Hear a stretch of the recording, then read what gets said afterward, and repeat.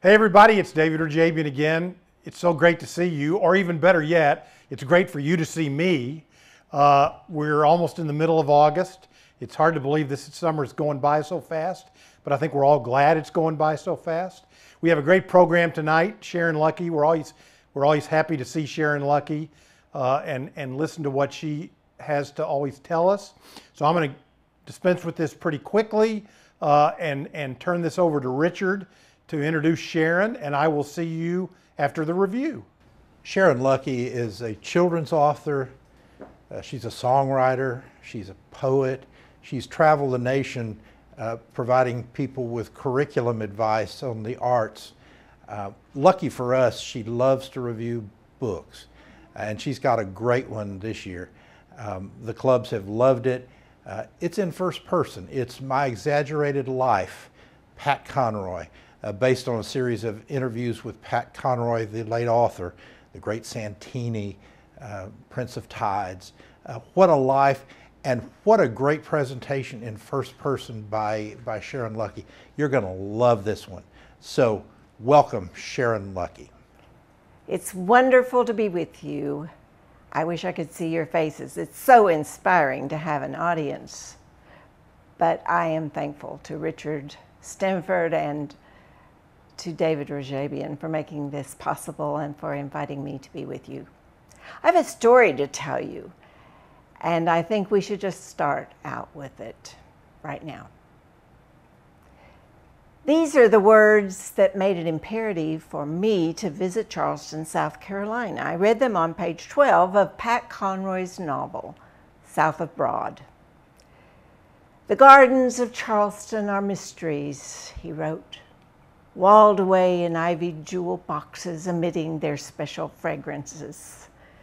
Some had proven good to the magnolia that bloomed late. I passed one old 40-foot tree that looked as though 100 white doves had gathered there in search of mates. My sense of smell lit up as the temperature rose and burned the dew off the tea olive and the jasmine, and my armpits moistened. I offered up my own scent to the streets where coffee brewed in hidden kitchens, and the sound of my newspapers hitting the soft wood of verandas sounded like mullet jumping for joy in giant lagoons. I would see Charleston for myself." I'm reviewing today My Exaggerated Life, Pat Conroy, as told to Katherine Clark. I've wanted to do a Pat Conroy review for years, but I didn't find the right vehicle until this was published in 2018. And I think that Katherine Clark, who is an oral biographer, I didn't know such people existed, did you? She gives the best explanation of the process in her preface. I'm going to share a little bit of it with you. She said that Pat Conroy called her one day and told her that a recent near-fatal health scare had made him determined to cooperate with a biographer before his demise. I told him, she said, that I knew scholarly biographies about him already existed. I wasn't the person to do another, but that I would love to do the kind of book I do, in the subject's own words, unplugged and unpretentious. "Let's do it," he said. And Pat just loves to talk. And he's one of those rare writers whose gift of spontaneous speech matches his gift for the written word. And he's the one who said it won't be the literal truth because I don't have a recording of my life. Indeed, who does? You might even say that no one wrote this book. It was my task to select and structure the words on the page. The words are his. And he had a heart that was huge and merry. I heard so many stories about him. This one from his daughter Megan, saying that he had called a friend and got a wrong number one day and found himself talking to a complete stranger on the phone, a little old lady, with whom he had a conversation for an hour and a half. In the course of it, he found out that she needed some groceries and didn't have a car. He asked for her grocery list. That's the Pat Conroy I came to know. She went on to say that even though oral biographies consist of memories and stories, there is editing and fact-checking that happens, and episodes were corroborated to the extent possible. I had trusted aides for that. But most helpfully, Pat's wife, the incomparable Cassandra King Conroy, whose support and assistance was invaluable. I could not have been more thrilled than when she said the book sounded just like him. Now, for me personally, I'm going to say that this book is not like some of his other books, edited and re-edited and polished to perfection. And here you'll find him blunt, plain-spoken, uncommonly candid. And there is a generous sprinkling of my least favorite four-letter words. If you know me, you know I'm a preacher's daughter. I've had my mouth washed out with lava soap for saying much less, and I won't be including those words, but with those deletions, I'm going to tell you this story just as Pat Conroy told it to Katherine Clark, except for a couple of times when I need him to insert a little bit from another of his books I love, and then I will have him say, as any Southern gentleman would, that it is a request from Miss Sharron. It's my honor to finally get to review a Pat Conroy book, his last one. His books have sold 20 million worldwide. 4 of them have been made into movies. He famously said that the greatest gift a writer can be given is to be born into an unhappy family. I could not have been born into a better one, he said. I didn't have to look for melodrama. It was always just right there. So now I'm going to share with you some of the stories behind his stories. Here's Pat. I will never get over my ruined boyhood. It's a trauma I carry with me still, and there's nothing I can do about it. I'm the kid whose dad beat him blind, the kid who never hit back at the great Santini until he heard his dad beating up his mother. I've had crack-ups, I've had breakdowns. I'm a 2-time loser at suicide. Each time I thought I'd killed myself, only to wake up 2 days later. A failure, even at that. Don Conroy was a terrible father, but he was a crackerjack fighter pilot. His job was killing people, and he was good at it. He grew up on the streets of Chicago, a dim-witted Irish Catholic who learned to use his fists on the street and later would use them on his family. My mother was born in the poorest deep white South that you can imagine. She almost starved during the Depression. World War II allowed each of them to pull themselves up from where they'd come.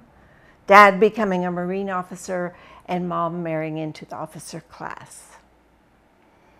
They were married in 1944. I was born too soon, 1945, before they were ready. My sister Carol was born 16 months later.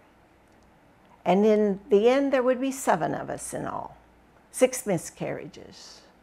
We moved constantly during the early years. I went to 11 schools in 12 years, lived in 23 different places before we moved to Beaufort, South Carolina. I loved it the first minute I saw it, and because I was from nowhere and a part of nothing, I pretended I was from Beaufort, that golden city in the sun that I came to when I was 15.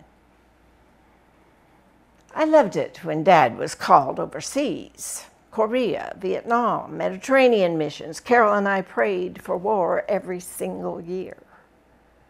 When Dad was home, I was just a cadet following his orders. We were all a minor branch of my dad's command. I tried to please him. I never could. I wasn't man enough for him.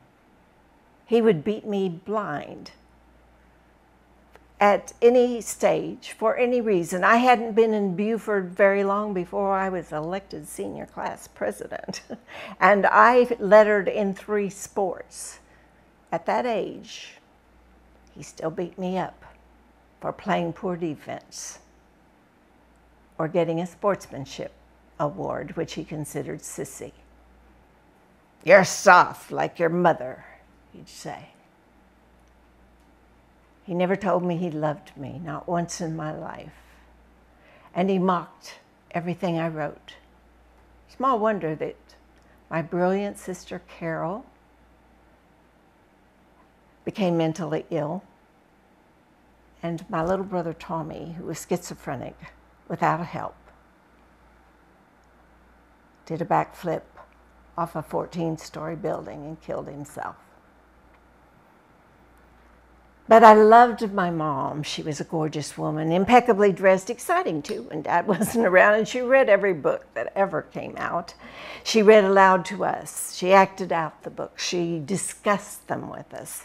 And I can remember the intonation of her voice and the rhythm. If she was reading a man's voice, her voice would lower, and the princess would get her most charming southern accent, and the frog prince would have a scratchy voice. When I grew up later and started dating, my mom would always call me, and it would be, "I hear you're dating a young lady, son. Now, is she Catholic?" You should have heard her when I dated 2 Southern Baptist preachers' daughters who let their children go out with me because I called my dates ma'am. "Would you like some dessert, ma'am?" Also, I was too shy to try anything improper. The second worst thing that happened to me in my young life is that my father got me into college at the Citadel. I wear the ring. I live to tell the story. And the story I told was a book called The Boo. And it was about the only decent faculty member I met in that cruel place. After I graduated, they fired the Boo, sent him out to the warehouse to handle the luggage, order pens and pencils and toilet paper for the campus. I did the only thing I would always do when I encountered injustice. I wrote a book about it. It was a stupid book, a badly written book. Don't ever read it. But it was my first thrust toward art. It was banned on campus, of course, and no one came to the book signing.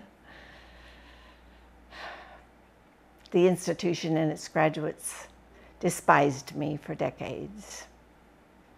But I went on to write 2 more books,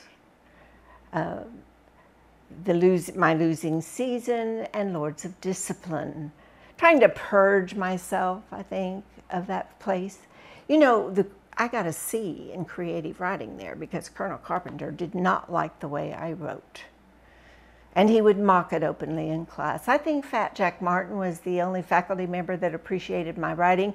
He taught the History of England class, and he'd write things on my paper like, "I don't believe you have understood or appreciated one fact of English history, but you write about your ignorance so beautifully." I could talk a long time about that experience, but Miss Sharron wants me to hurry on to pleasanter things. So that's a brief summary of my exaggerated life up to that point. In 1969, I went to teach in an all-black Gullah Sea island. I thought I'd landed on one of the moons of Pluto, but I had just discovered America. I spent 9 months of the best year of my life on Dalfouski Island. And the kids didn't know what to make of me when I showed up. They said, we never met no white teacher before, and what's a man teacher anyway? There was so much they didn't know. I was teaching 5th through 8th grades. They all tested at 1st grade level or below. And Miss Sharron says that this is one of her favorites of my early books. And this is a very well-worn copy she sent with me, so I think it's been read several times. She's requested that I give you an excerpt from it. And I don't pick up this book very often because it still hurts me a lot. But The Water is Wide is with me, so let's have an excerpt, shall we? I woke up the first morning on Dalfouski Island in the kitchen of the school because that's the only place available for me to stay. I shaved with cold water, no mirror, after tossing and turning all night long on a cot that smelled of chalk dust. I looked as good as I could for the arrival of the only other teacher on the island, Miss Brown. She hove into sight and called to me, "Welcome overseas." And I said, "Thank you, ma'am. I'm thrilled to be here." And then she launched into a rather ferocious homily about the handling of black children by a teacher so obviously white. "I know how to treat young black kids because I am one myself. Now, I want you to look out there and all those trees. Each one got lots of switches." And as I was writing my name in very large letters on the chalkboard, she proceeded to tell me that for the younger children, which she taught, she preferred to discipline with a leather belt. So when the class drifted in, she addressed the congregation before saying a prayer, and then she announced me. "It's my privilege to introduce to you, babies, your new teacher, Mr. Pat Roy." And after she left us, I'd had this great idea for an icebreaker. I told them to get a piece of paper and draw my white face. And I heard out of my left ear front row, "Conrad think he look good." And another voice said, "Conrad, he look bad." Conrad I would be for the duration. I loved those students with my whole being, and I tried every trick in the book to help them understand that there were other cultures in this world and that the world was out beyond their beaches. I was often reprimanded by Miss Brown for my lack of discipline, but having been beaten my whole young life, I would never employ her methods. Well, come October, I found out that those sweet babies didn't know what Halloween was or trick-or-treating, and I became obsessed with taking them to Beaufort. This entailed walking to each student's house, begging, arguing for a signed permission slip. It meant finding a boat that was big enough to take all 18 of us across the treacherous water, which they feared. It meant finding a bus to pick us up and take us to a high school gymnasium I would have to procure so we could spend the night. Of course, I had to find a neighborhood where they would be welcome. Handfuls of Halloween candy. This is just one of the many brilliant ideas I had that year that would eventually get me fired. Now, I quit sleeping in the kitchen that year when I married Barbara. She'd been my neighbor the year before. I once heard her trying to start her car in the parking lot, and some bad words came through my bathroom window, so I went down and started her car for her and commented on the salt of her tongue and noticed she was wearing a wedding ring. I found out about a month later that her Marine pilot husband had been shot down over Vietnam. And he'd left her with a little girl and another on the way. This was a time for me to rescue a damsel in distress. And we married quickly, honeymooned on Dalfouski. And I began taking my life in my hands on many occasions to get home to Barbara when the water was wide. So, getting fired was devastating on many levels. I had 3 little girls under 5 now at home to support because I'd adopted Barbara's 2, and she'd not gone back to work after having our daughter Megan. It was also devastating because I lost teaching. So early in my career, I think it's the most honorable profession you can have. I never got back to it. I did apply for every teaching position that became available, but it soon became apparent to me that I would never again teach in that state. I had to look elsewhere, so I ended up on a chicken farm one day. And the farmer looked me up and down. He said, "You ain't the teacher they fired over there at Beaufort, are you?" When I admitted it, he said, "I'm sorry, son. I gotta hire me someone I can trust with my chickens." So I ended up on a shrimping boat as a striker at the back. I opened up the nets, I separated the fish from the shrimp, and they paid me in seafood. That's what we ate that summer. I loved those shrimpers and their families. I loved being on the bays, the ocean, the rivers. And I would go home every afternoon and write. I wrote "The Water is Wide" in a blaze of fury. I thought I was being punished for loving those children and their families. I took it to court. I lost. I just kept writing 5 handwritten legal yellow pages a day. That's how I've written all my books, by the way. I figured I knew a little bit about the commerce of book selling since I'd written The Boo. It actually made a little money. So you go to the bank, you borrow cash, and you take it to a printer who gives you back a book, and you schlep it around and sell it. So I was going to do that again when I ran into a fellow who was smarter than me, and he said, "Who's your agent?" I didn't think you could have an agent if you were an unknown, and in fact you can't. But he gave me the name and phone number of his agent, Julian Bach, a name well known to everyone in the publishing business apparently, except me. I was smart enough to know that I would have to get past his secretary to talk to him, so I called her. I said, "You don't know me, ma'am, but I'm Mr. Bach's first cousin, and his favorite uncle has died, and he doesn't know it. It was sudden." So when she connects us, I'm introduced to Julian Bach's phone manners. "Who is this? How'd you get my secretary to connect us? I will fire her for this."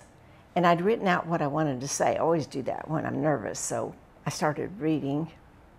"Hello, Mr. Bach. My name is Pat Conroy. I'm from Beaufort, South Carolina. I've written a book I think you might enjoy."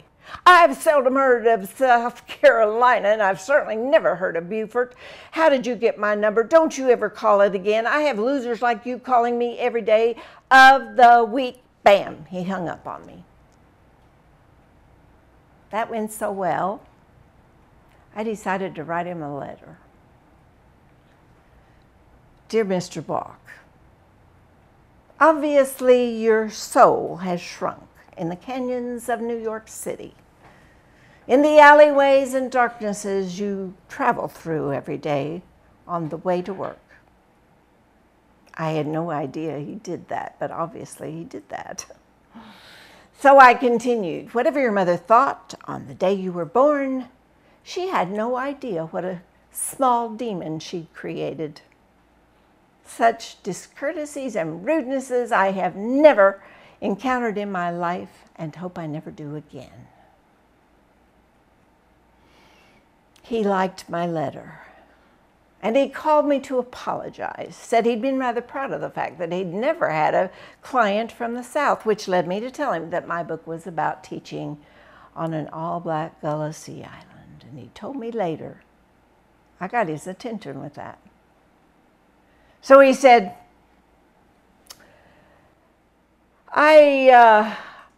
I'll take a look at your book. I will. It's Monday now. Have it here for the weekend read. And I said, what's the weekend read?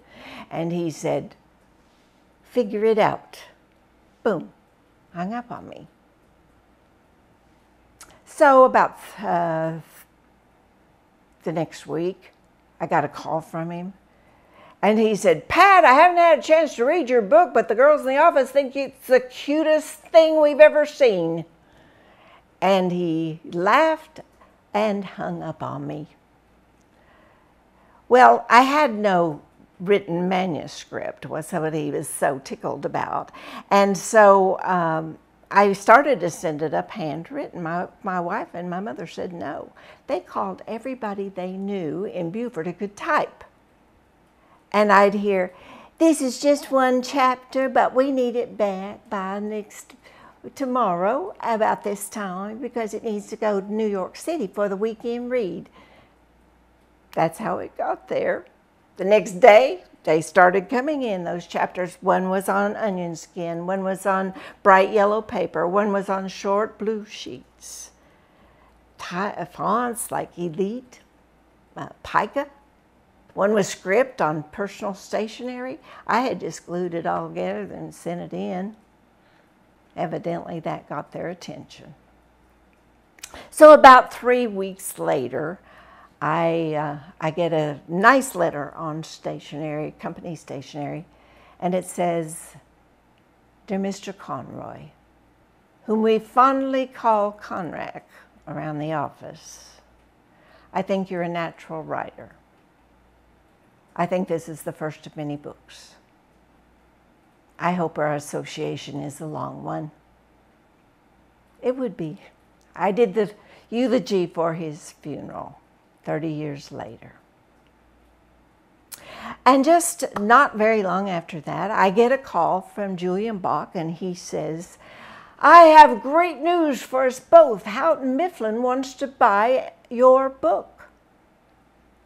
And into my stunned silence, he added, Pat, Houghton Mifflin is the publisher of Henry James and Edith Wharton and Henry David Thoreau and Emily Dickinson and Ralph Waldo Emerson and now Pat Conroy. And here's the best part, $7,500. And I said, I can get it done a lot cheaper down here. Julian, just let me do it. What?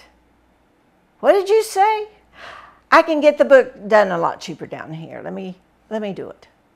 Now, Pat, you do understand that it is they who pay you. He never let me forget that. Not as long as he lived. Well, the next call I get from him, he says that Life magazine wants to do an article. And they have sent someone to the island to verify everything. And when that article was printed, Hollywood bought my book for a movie. Hollywood. And he calls me. He said, you need to get to New York City. So I climb into my 68 yellow Volkswagen and I drive leisurely up there. I stop in to see a couple of guys from the Citadel, and he calls my wife in a panic, and she says, oh, he's on his way. What do you mean he's on his way? When does his plane get in? He's driving. Is he crazy? I needed him here right now. Well, I get to New York, and I don't know where to stay. I'd heard the YMCA was cheap, so I called him from there, and he yells at me again, get out of there before you're robbed, or worse, call a cab. Well, the movie was entitled Conrack, starring John Voight. And it was shot on St. Simon's Island because my hometown of Beaufort not only did not ask me for a book signing, they didn't want the movie shot there either. And they would soon realize their mistake. Now, I have to make a confession at this point. I was not ready for this sudden fame. I had no idea that being a writer would attract women. I'd never really dated. And as my world and my marriage fell apart, I realized how I should have been paying attention to Barbara and those sweet girls at home. You cannot understand how much I regret it. I was just a dreary piece of garbage, that's all. But Barbara went on to have a successful career as a lawyer, and I had given her reason to leave me. But it still hurt that she did not invite me to her big day, her graduation. She's always been grateful that I paid for law school and didn't steal her thunder on that occasion. And we have a strong relationship now. But that is a very deep regret. Houghton Mifflin was very happy and grateful for the success of that book. They wanted me to write another one like it. I had a novel burning through me, and that didn't make them happy. It wouldn't end up making me happy either. But I had to write it, and before I did, I had to come clean with what my father had been and what our lives had been like. What a lie we'd lived. Him calling us the Magnificent Seven. I had never revealed to anyone about the abuse I went through as a child and a youth, not even my wife. And to reveal that, I was going to have to play Judas Iscariot to my family. I didn't begin to tell the whole truth. I skimmed over so much of it. Oh, even so, I was shocking people. My editor, for instance, said, "That isn't even believable. America isn't ready for this story." I wrote it anyway. The great Santini split me open, spilled me out on the floor, and threw me into the office of Dr. Marion O'Neill. I cried uncontrollably when I wrote the last chapter of this book. I cried for days. And I was embarrassed to need a therapist. I was a Southern male of the non-therapeutic breed. I wore the ring. I was the son of a fighter pilot. But Dr. Marion O'Neill saved my life. One of the many things she told me was that my cure would come through my writing. And she said, "You haven't begun to dig. Keep digging." When The Great Santini was published, it just exploded all over the place. I had underestimated the fury of a family who did not want to read about or remember their past. But strangely enough, even though the book is critical of my father, he backed me up. That was the beginning of a new relationship for us. At the launch party, somebody brought the book up to him and had him sign it, and it just changed everything. Now he wants to go to the book signings with me and sit beside me and be witty and charming and funny, the person I had never known in my life. He'd nudge me sometimes and say, "My line's longer than yours." When the movie came out, though, my family was won over. So was Buford. This time, they filled up the motels, the restaurants. Mom called me. "Oh, Robert Duvall is coming next week, and they've rented a house for him," she said. And when she found out Blythe Danner was playing her, she called again. "They've rented the house next to the one that we lived in." My father would never get over the fact that Robert Duvall played him. Now I've got 2 best-selling books, and they've been made into movies. I should be on cloud 9. No. I'm suffering a great depression, missing my family, feeling like a failure over my divorce. And I was going to my therapist 5 days a week. I was writing every minute I wasn't in her office like she told me to. I needed something else. I decided to take up cooking as therapy. Have you ever thought of that? Well, you see, when Barbara went off to law school, she said with a little mischievous look on her face, "Oh, by the way, you're in charge of the evening meals now." I thought it was fair enough, but I didn't know how to boil an egg, and she knew it. My mother was a terrible cook. She thought cooking was slave labor. I mean, we lived on the seacoast. If I would come in there with a fresh catch of fish, cleaned and ready to go, she'd hold her nose. "Get those smelly things out of my kitchen, young man."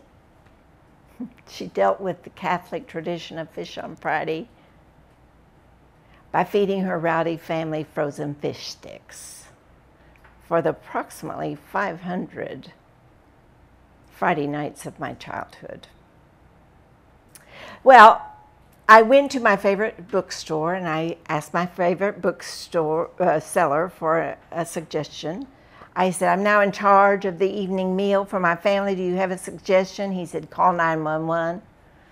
And then he pointed me to the Escoffier cookbook, which is a daunting introduction for the beginner. I had no idea as I walked out of there with that book under my arm that the first thing I was going to have to learn how to do was make stock.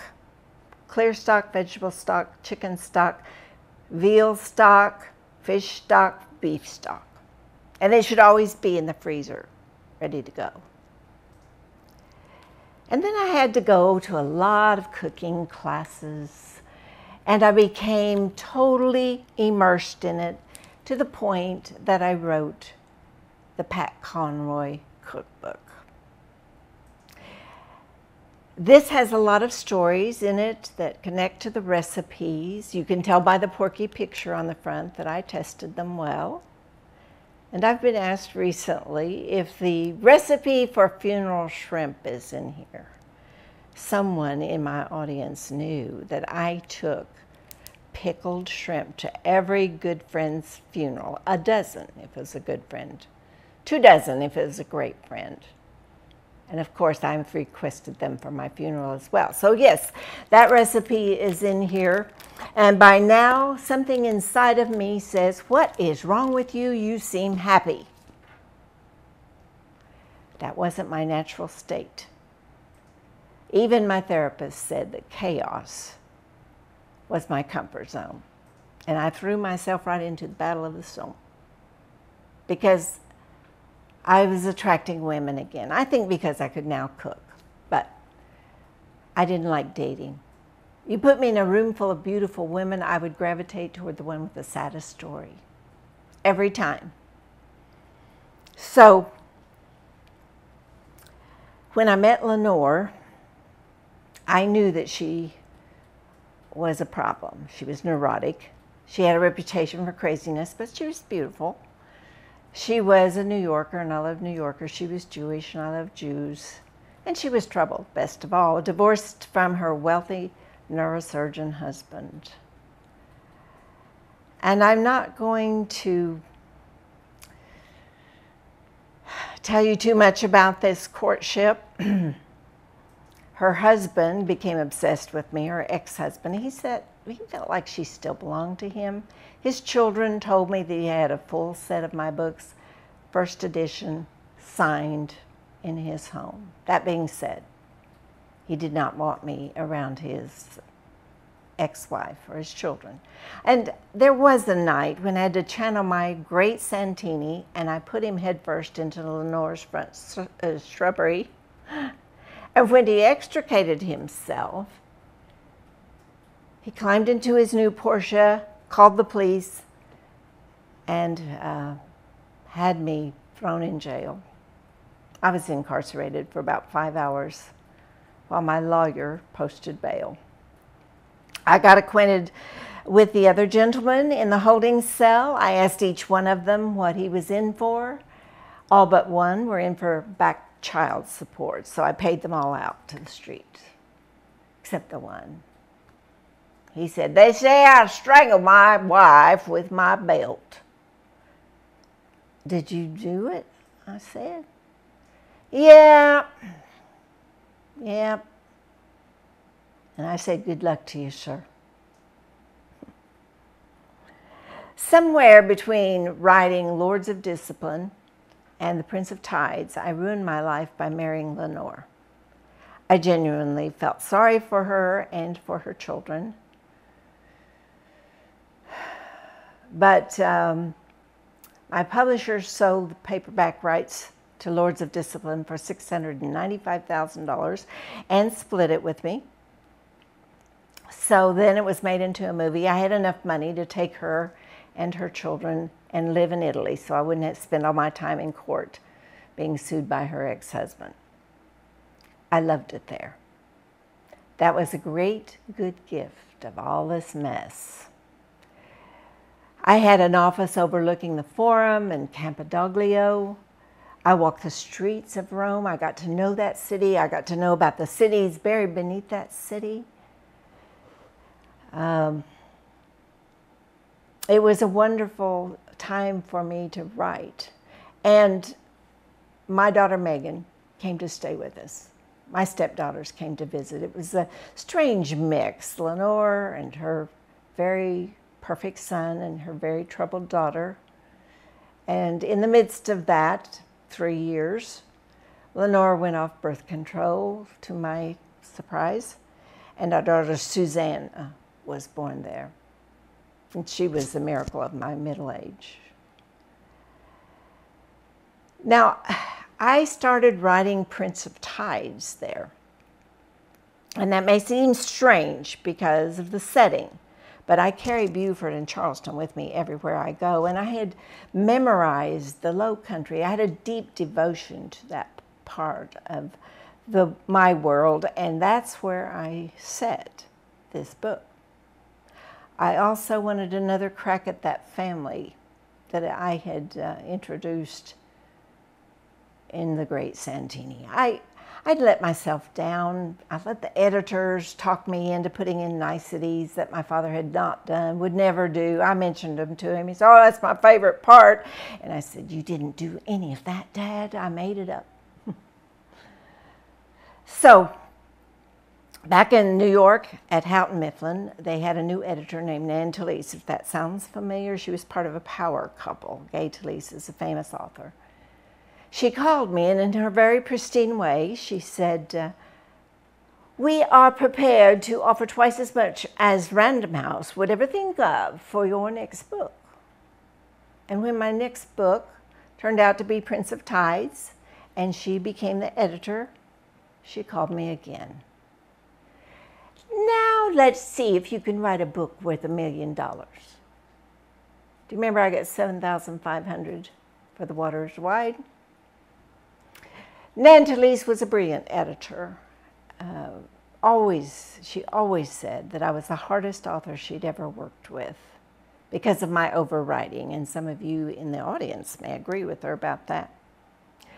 For instance, she saw absolutely no reason to have a caged tiger at a gas station in The Prince of Tides, or a white dolphin either, for that matter. She wanted me to extricate them from the book. I loved those characters so much. I couldn't do it. I shoehorned them in anyway. Speaking of shoehorning, Miss Sharron says that this is her favorite of my books. And she too has first edition right here. Look at it. But she loves Barbra Streisand, as do I, but she thinks Miss Streisand just ruined the book when she made a movie, directed and starred in it. Left out all Miss Sharon's favorite parts. I'm going to defend myself here. I wrote a screenplay and several rewrites for the movie. But the producer called me one day and fired me. I said, why? He said, we don't think you understand the story. They paid me a lot of money to stay out of it. I think there was an Academy Award nomination because I stayed out of it. Don't blame me. But I do sometimes wish I'd understood the story a little bit better. Miss Sharron wants me to do an excerpt from here, and we had a little bit of problem with finding one, not the cage tiger, Caesar, not Snow the dolphin. So we are just going to do a little snippet from the childhood of the main character, Tom Wingo. In the movie, he's played by Nick Nolte. He's in New York working with his twin sister's psychiatrist because his sister has decided to be suicidal. In telling about their childhood and all the things that happened, he's hoping to help with that and gets involved with the psychiatrist. So in this little snippet, Savannah, his twin sister, and Tom, and their big brother Luke are visiting their grandfather. So here we go. I grew up loathing Good Fridays. That was the day my grandpa would go out to the shed and dust off the 90-pound wooden cross that he had made in a violent seizure of religious fervor when he was a boy of 14. And every Good Friday, he would drag that cross up and down the street of Tides from 12 noon to 3 o'clock to remind the backslidden, sinful citizenry of our town of the unbelievable suffering of Jesus Christ on that melancholy hill so many years ago. And every year, the Sheriff Lucas, would write him out a ticket for obstruction of traffic. And every year, the Baptist Church would take up a special collection and pay the fine. And over the years, this had become something of an annual phenomenon that attracted pilgrims and tourists to our little town. The Colleton Gazette would have Grandpa's picture on the front.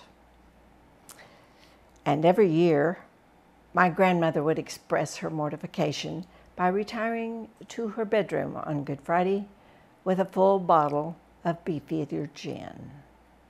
When she'd awaken to her memorial headache late that day, she would find my grandfather kneeling by her bed, praying for her sweet, boozy soul. On this particular year, we three kids had gone a day early, found Grandpa back in the shed, trying to put a tricycle wheel on the bottom of that cross. He was still of sound mind, he felt, but his body was aging. That maybe would help. And on Good Friday at noon, he was dressed in a white choir robe and brown sandals he'd bought from Kmart, and he lifted that heavy cross to his right shoulder. Halfway down the street, he fell for the first time, and it was a spectacular fall. He hit the ground hard. The cross fell on him. He loved the falls the best, astonished the crowd, and he was a great staggerer, struggling to his knees and then his feet. At the stop sign, Sheriff Lucas stopped him and wrote him out a ticket for obstruction of traffic. And Savannah and I had a lemonade stand in front of Sarah Poston's dress shop. And halfway through the walk, our brother Luke was playing Simon of Cyrene. He stopped Grandpa and forced a Dixie cup of vinegar between his lips. And when the walk was done, my grandpa fell for real. And we half drug him to the lemonade stand, wiped his face with ice, gave him a glass of lemonade, and Luke kept saying over and over, "You're so beautiful, Grandpa. You're so beautiful." Many years later, after my grandfather had passed away, it was Luke who would find that cross buried in mud and once again drag it up and down the street of Tides. And it would be me who would always regret that I would never be the man my grandfather was. Halfway through The Prince of Tides, we moved back to Atlanta because my mother was dying of cancer and I wanted to be with her. Also, I was frequently reminded by my siblings that I was the logical one to stay with her because I was the only one in the family who didn't have a job. We had to deal with Lenore's ex-husband again, and she was always on the phone screaming at him, and then she'd scream at me for no reason. I said, go scream out the window, scream on the roof, just not when I'm around. And then she became obsessed with the fact that my long-standing and trusted financial advisor was embezzling us. I couldn't stand her screaming about it. He had warned me that I had married a very expensive wife, but I don't like to deal with finances. I had ignored it. I could not ignore the screaming. I fired him. She said that she would become our financial advisor. Big mistake. She got rid of every friend I had in Atlanta, and after my mother passed away, she insisted that we move to San Francisco to be near her perfect son, who was in college there. In San Francisco, I could not write in the chaos of my home. And I bought a little place on Fripp Island, which was my salvation, because all I had to do to be able to write beach music, which I had started, was to get on a plane and fly clear across the United States to my little hideaway. It saved my sanity, prolonged my marriage. Back in San Francisco, Lenore was enjoying my fame much more than I was. She was lining up society people that she wanted to meet. She was planning social occasions where I was uncomfortable or bored. Parties, I just wasn't meant for them. I would have rather been a quiet, contemplative Trappist monk, just eating canned peaches, praying all day. But she had an agenda. She'd spend days, weeks in the beauty parlor before every one of these occasions. I did not want to get divorced again. Didn't want to be a serial divorcee. I was afraid if I divorced her too, I would never see Susanna again. Now here's the conundrum about my marriage to Lenore. I wrote Prince of Tides and Beach Music while I was married to her. And I like both those books a lot. But in finishing Beach Music, I found that I needed to go on a very long book tour and make sure that book sold. Otherwise, I was going to prison for tax evasion. Lenore had brought me the tax papers, IRS, to sign 2 years in a row, but she didn't send any money in with them. I owed the government $250,000. And the divorce was happening. She wanted $25,000 a month to keep up her current lifestyle. I had to sell that book. But that's not the worst thing. The worst thing is I lost Susanna, as I'd feared. I wouldn't recognize her if she walked in that door right now. I didn't get to hold her. I didn't get to mold her. I see fathers with their daughters. I go weak in the knees. Losing Susanna was the worst thing that ever happened to me. She was baptized in the church of her mother. She did not try to get in touch with me when she was 18. That, my friends, was the worst. I had to sell that book, so I planned a long book tour. And I was in Dayton, Ohio, where I'd never been before. I looked up and saw my old shooting guard from the Citadel, John DeBrose, and I yelled at him, "Hey, DeBrose, you ever been in a bookstore before?" And he hollered back, "Yeah, Conroy, once I was lost." Then he came up to me afterwards and he said, "Come go home with me, Conroy, because my family don't think I know you. They don't think I've ever met you." And I said, "Well, this is the first time I've ever seen you in my life." And then he told me what a rear end I'd always been, and I went home with him. We had a great talk. I hadn't talked to him for 30 years. We talked about our final basketball season, and I began to realize how much that had hurt everyone on our team, not just me. We had a fierce, unrelenting coach who could break your spirit in ways it was hard to recover from.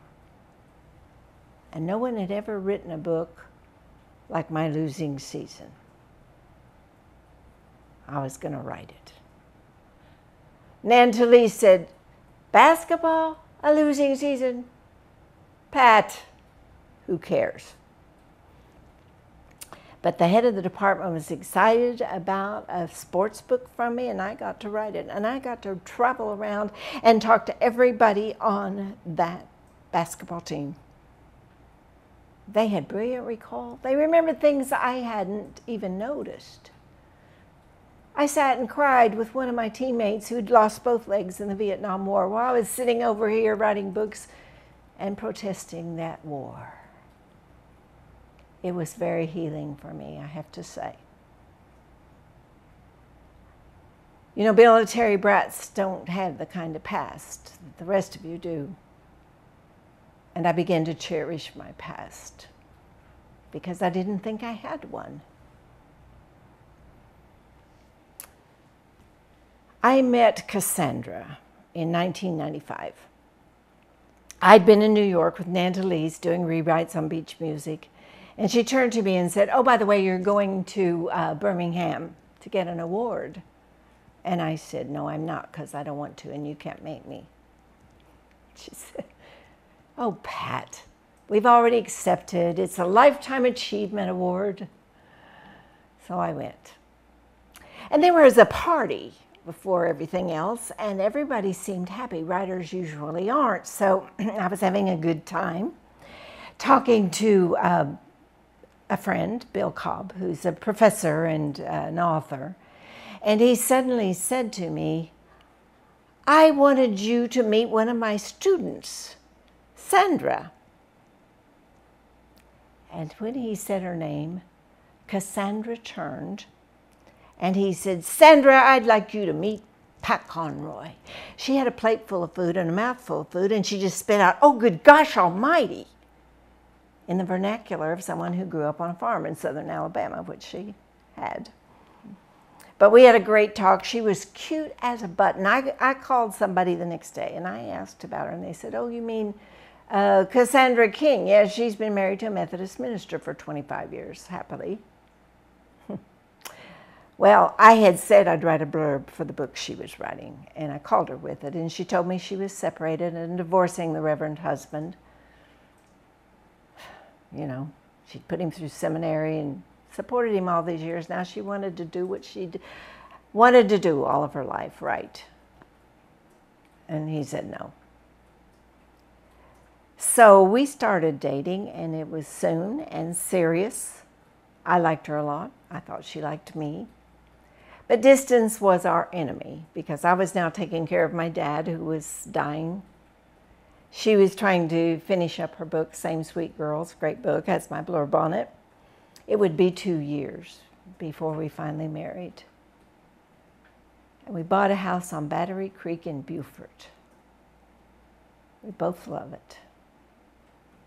When I met Sandra, I knew she was right for me, but I didn't realize how right. She brought me a stability that I had never had before in my life.